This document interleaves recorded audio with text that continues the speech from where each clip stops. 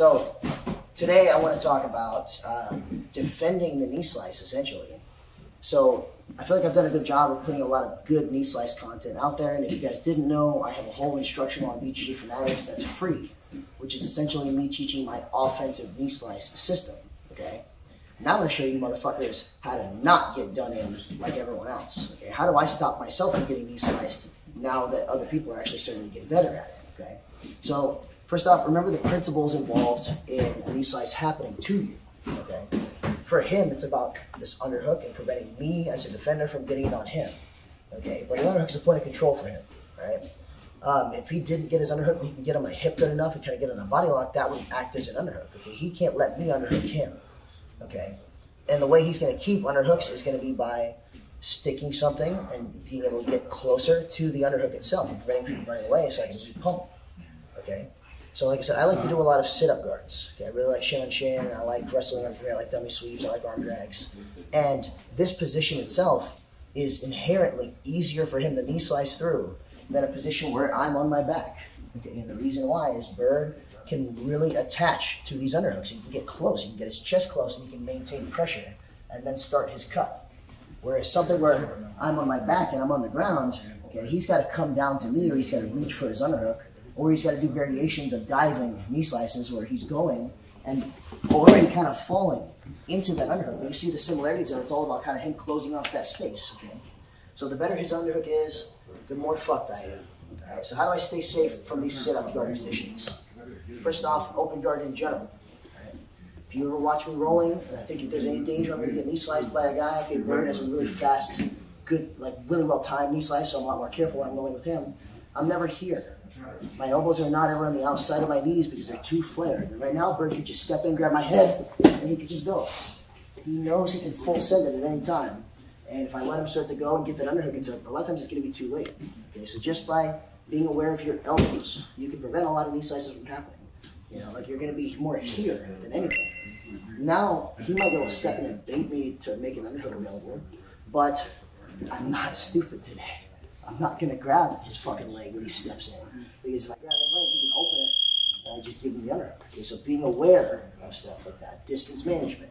It's hard for someone to knee slice from a distance. Okay? If I feel like I'm getting crowded and he's trying to set up a knee slice, you'll see me maintain this distance. Okay? Whatever distance I feel comfortable at until I'm ready to go on the offense.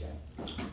Now, for stuff like shin on shin and sit-up guard, right? Like I said, I prefer shin on shin as a whole, especially no-gi. I'm actually like, I would never really tell people to play this kind of sit-up guard no-gi because you don't really get a lot of the benefits you can get from the gi, being able to feed a belt or lapel and kind of sleeves and do all that to wrestle and knock it over, okay? But from shin on shin, I have a lot more options, especially like at least with no-gi because I get more control points and I have more leverage points. Right? But the problem is there's always going to be a little bit of a opening in these positions for him to underhook, okay? I could try to get tighter and hug it tighter, but this is actually going to make my offense a little hard because a lot of the offensive stuff, I don't really want to be leaning forward too much. Okay, I want to be fighting for his hands, using my feet to control the distance, looking for dummy sweeps, looking for inversions into stuff, or looking to wrestle up. But I'm usually not going to be this attached to the okay. Generally, when I'm reaching for shin on shin, and I can be a little lazier on this because I'm ready to defend the knee slice in the ways I'm going to show you, I can reach out here. I do want to try to close my elbow off, but it's actually not going to be the make or break it moment. Okay. Now, important details: you do need to have shin pressure. If you don't have shin pressure, and like I don't have to be lifting his foot, I just need to be pushing it into his foot. So if his foot did lift, I would automatically track it, okay, and increase the amount of friction going on. But if I don't have that, and he blasts through me, I might not be able to react fast enough. You know? This is really going to help me offset his weight. Okay, other ways to not get fucked in this kind of position, I play a lot of foot up. Okay, I don't really want to go on my back yet. If Bird try to push me backwards, I use this to maintain my forward posture and stay up. All right, you see, like even here, there's another video. Okay, so, but I'm okay with that. And this is why. Turn. So when Bird goes to underhook me, one of the first things you do is go here. Okay, just this buys you time. All right, prevents him from putting me on my back and really getting closer to knee slicing me. But I can't guarantee that's going to stay. Bird can move his leg out, and I won't be able to follow him with pressure, especially my short, stubby, useless legs. They're not going that far. Okay. So this buys me time.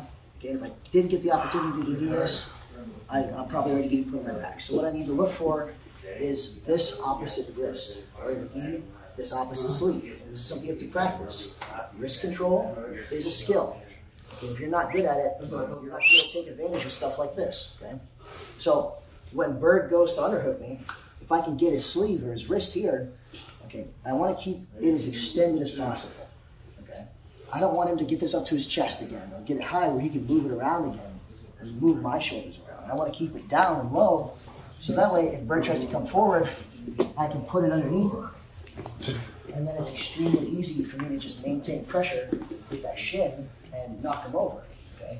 Or if I lose my wrist control halfway down and he posts, I'm not getting knee sliced anymore, and I'll be able to defend the knee slice a lot better just by turning into him, okay?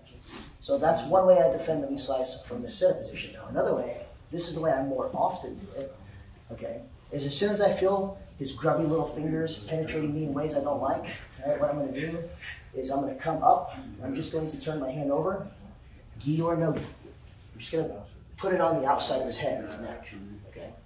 Now, for him to have a good underhook, he wants to be close to it. Now, when I make separation between his shoulder and his hand, he can no longer prevent me from literally just re-pummeling him if I wanted to. So from here and here, I can easily re-pummel him, and there's nothing he can really do about it from the distance, okay? That's something you should keep in mind in case you ever have to bail on what we're about to do.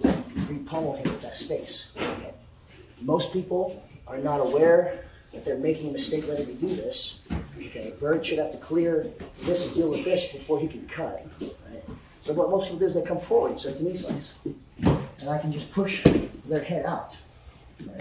And then because people knee slice with forward momentum, a lot of times they go past me, and it's very easy for me to turn and start wrestling up behind them. And then I look like a god because I got an effortless sweep, but really it's because Bird's a fucking idiot, right? He's just not aware of what's going on. Now, your ankle grips and stuff like that, okay, have to be pretty on point for this. Like, if I'm not actually able to hold this at all, and Bird goes to knee slice me, and this is no grip, I might not get finished in the cut, but you can see he's not getting separated as much. Now, when I go back and I'm on this helps me almost turn his knee, and it really makes me feel safe turning into him. So if his knee went past me here, this gives me something I can wrestle up with. And I don't want to lose it. And a lot of times what will happen is you'll almost turn into a front headlock position if Bird cuts all the way through, and I do try to follow him. So Bird on this one, blast it. Okay, and I had to use this to move his frame, move his head. I had to maintain this grip on it, and then what saved me was my shin on shin hook. Okay, let me follow him and turn and come up.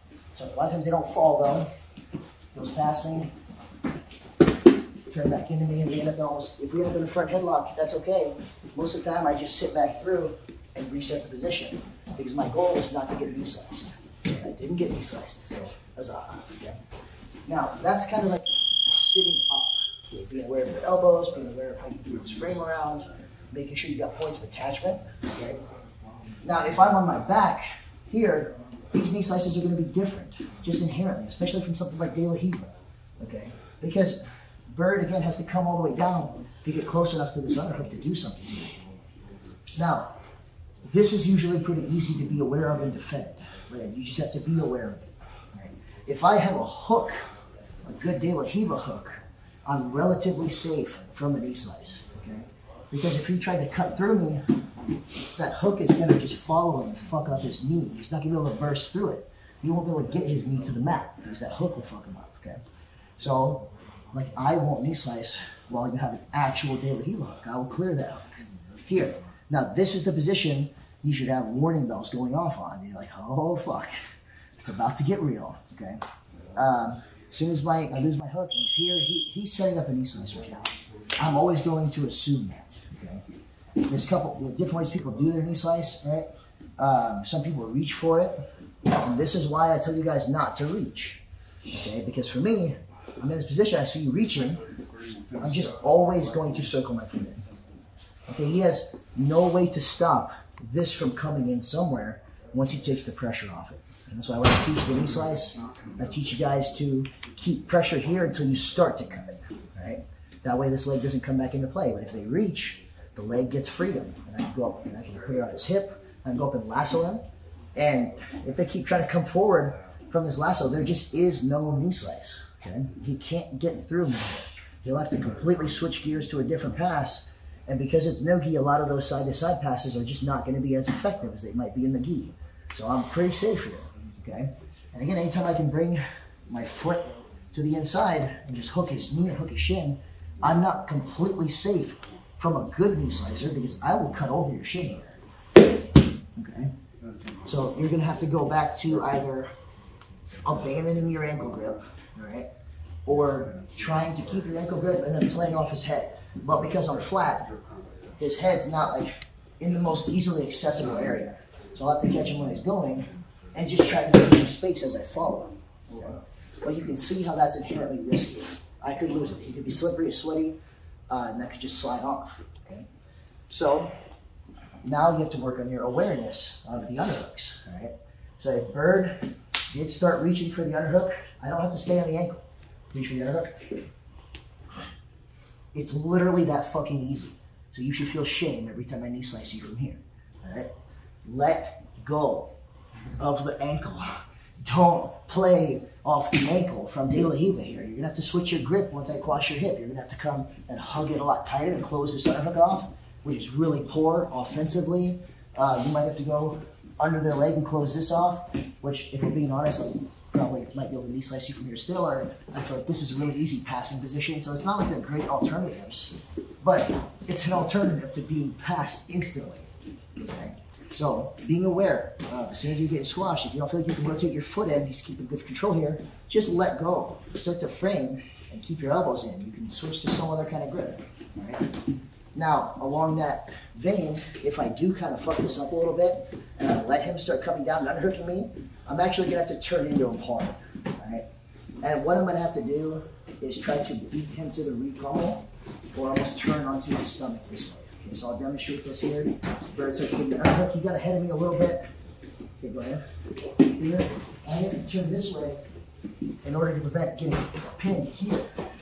So, if I don't start trying to get this across, either going up or around here to slip that underhook, or if I get lucky before he gets his head down, I can get my hand turned down almost under his shoulder. Like I said, I might not get a good underhook on him right away. Okay, he could squeeze this and make life hard, but it's a lot different than him being able to two-on-one nail an underhook. Because if I let him get all the way down here and really start to squeeze that off, like I'm not getting that back. It's not going to happen. He has to really make a mistake for me to play again. Okay? So, again, if he's coming down already, I already messed up. He'd almost turn in this way. And when I roll with higher level guys like Dante Leon, okay, and I'm sloppy, or maybe I telegraph my knee slice too much, this is the kind of thing that they're aware of, and this are the situations I run into. Okay, Dante's great about making sure I don't get good underhooks unless I fucking make those underhooks happen. Okay, so like from here, I'm not safe yet, but he doesn't have an underhook yet. You know, I can even get a knee shield in a little bit, even if I got squashed here. Okay, before the backstep. Always watch out for the backstep stuff too, by the way. You know, there's a good chance I could just get up here without posting my elbow out. If I post my elbow out like this, it hooks my wrist at all, I'm fucking dead in the water. So you're gonna do stuff like this, you know, I'm gonna be on my toes and shoulder, and just rotate up in order to make space to get back on here. Okay. Now I'm playing from basically a dogfight position, which is a lot better for me offensively than just getting knee sliced. Okay. Other places you get knee sliced from, I knee slice people from like double ankle grips all the time and these butterfly hooks, and it's just gonna come to the same thing. I gotta be careful about ever letting Bird come around my hip like this while he can reach an underhook. Right now I have a grip on his foot, and it's not gonna save me. He's gonna peel it off. So that's just gonna be preemptively letting go of his ankle and circling back in so he can't get a full underhook as he comes down. So something like this. This happens a lot too. One of the things I look for is guys to try to strip through. That's my key to go, because as soon as his knee passes my knee, I'm going. Okay.